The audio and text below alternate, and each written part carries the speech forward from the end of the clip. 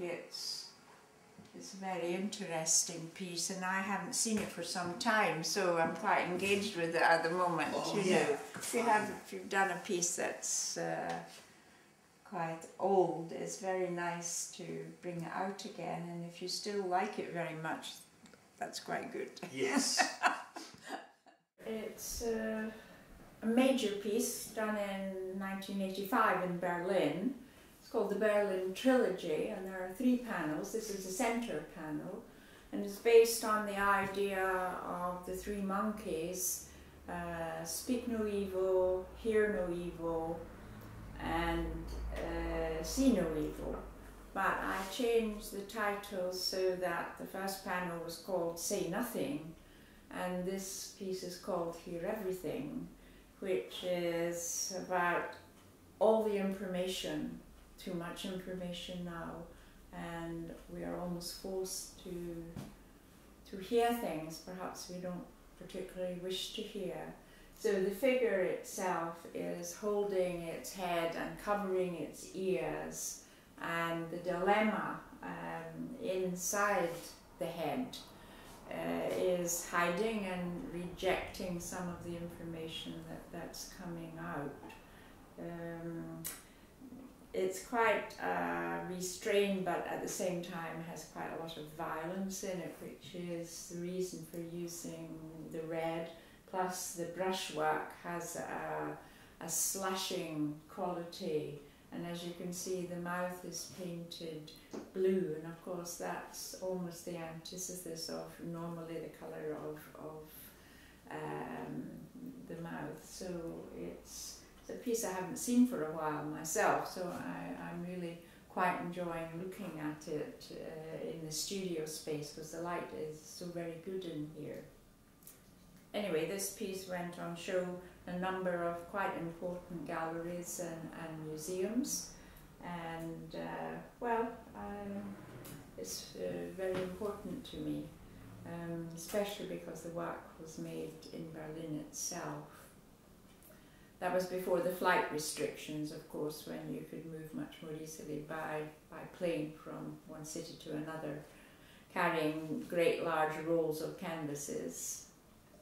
Now I'd like to really speak about a piece called The Divided Self, which is about Ireland and civil war, and that was made in 1984. I had a big exhibition in Ireland, and I was very much inspired. I'm interested in conflict, of course, difficult situations, why there is war, that we seem to need war. Susan Sontag said, war is the constant and peace much more unusual. And well, I want to question this, and because I was brought up during the Second World War, that was my childhood, and it was dark, without colour, and well, I suppose my father was in the army and my mother was running a business, so I didn't see much of my parents. So these things impact, and you start thinking about them as you grow older. Well, this was another triptych made in 1984, and it's called The Divided Self, but each panel, there are 3 panels, had its own individual title. It was dedicated to Ireland, or to places of conflict, and I saw Ireland as the female, the reclining woman, because this is a very familiar subject in art, of course, but one can see how very uncomfortable the position is. The anatomy is somewhat distorted, and also one of the features of my work are the double or treble heads, or dubbelganger as well. And so you have a very thoughtful, nostalgic head here, and the interesting thing about painting this was the way one could bring the face through the hand, or the hand merging into the head, and then behind the hand is the sort of inner face, which is in a state of exclamation or wanting to say something, which is counter to almost the passive look on this particular face. So yeah, this was an awkward situation, and Ireland at the time it was painted was in a very difficult situation. It's been in trouble for quite a long time with nothing being resolved. Plus these feet on the edge of what? The edge of its particular island, or the edge of difficult decisions.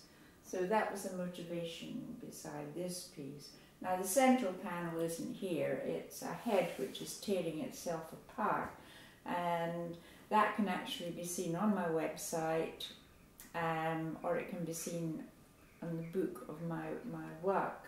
I think when there is huge conflict inside, there is times when the head or the body or civil war is tearing itself apart, and we have this conflict in the world today with the various countries and difficult situations, and I think art should address these very difficult issues.